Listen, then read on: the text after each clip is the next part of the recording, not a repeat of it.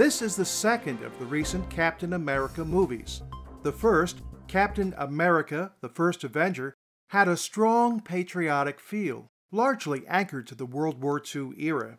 But the new film, Captain America Winter Soldier, reminds us that patriotism may involve standing up to authorities with hidden agendas.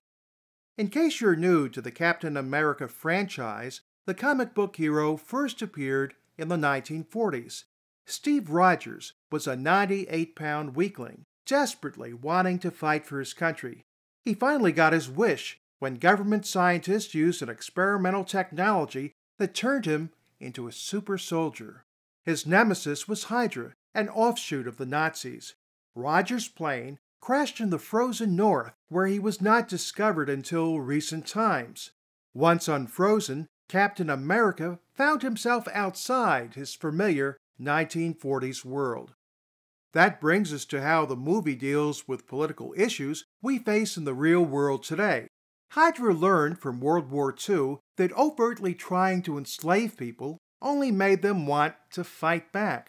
So now the fictional agency is trying to foment chaos in order to get people to gladly give up their rights to the New World Order. That sounds like the false flag shootings perpetrated to ban gun ownership. In the movie, Hydra brainwashes a friend of Captain America's to do the publicly seen dirty work. Similarly, many of the identified gunmen and nationally publicized real-life shootings appear to have been brainwashed.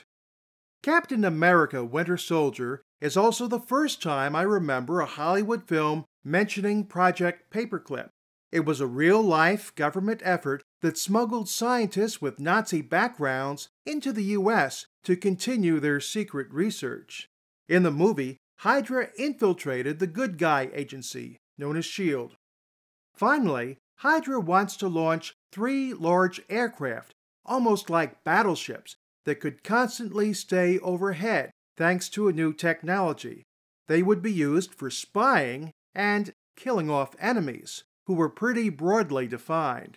Just a few days ago, in the real world, Stratobus announced plans for dirigible drones as long as a football field that would float 14 miles high. Captain America Winter Soldier has a darker tone than the first movie. It goes beyond simple patriotism to exploring the dark underbelly of the security state. I guess you could say that Captain America really is fighting for our country, because his fictional story exposes hidden dangers we all face today. This is Steve Eastman reporting. Discover more stories like this one on our website, waittililyouhearthis.com.